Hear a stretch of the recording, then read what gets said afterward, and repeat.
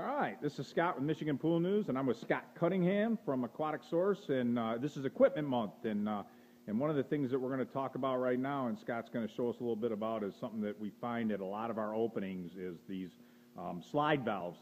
A lot of you have this style of valve on your filter. Some might have a multi-port, which is a little different, but Scott's going to basically take it apart and show you how you lube one of these and show you what it's like. So what's up, Scott? Hey, it's going good. How you doing? This is actually the new style push-pull valve. All right. You're gonna, in order to lube this, you're gonna shut your motor off first of all, and then you're gonna spin this top off. It's a half union. You're gonna spin it off, and when you're taking this push-pull out, you have to be very careful with the handle because it's very fragile. And it's nice and easy. Pull it straight out.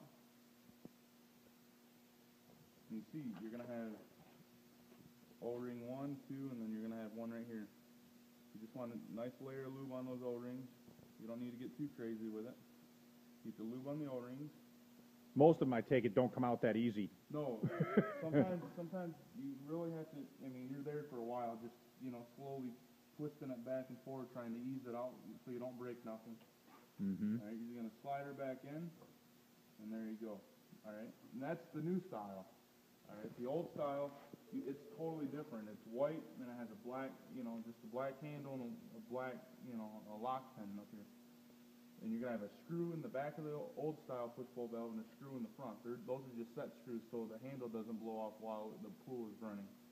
You're just gonna take it, take the screws out and do the same thing that I just showed you. Easily pull the valve out. It's gonna be stuck most of the time, so you gotta work it nice and easy out of the valve housing. And just lube the O-rings.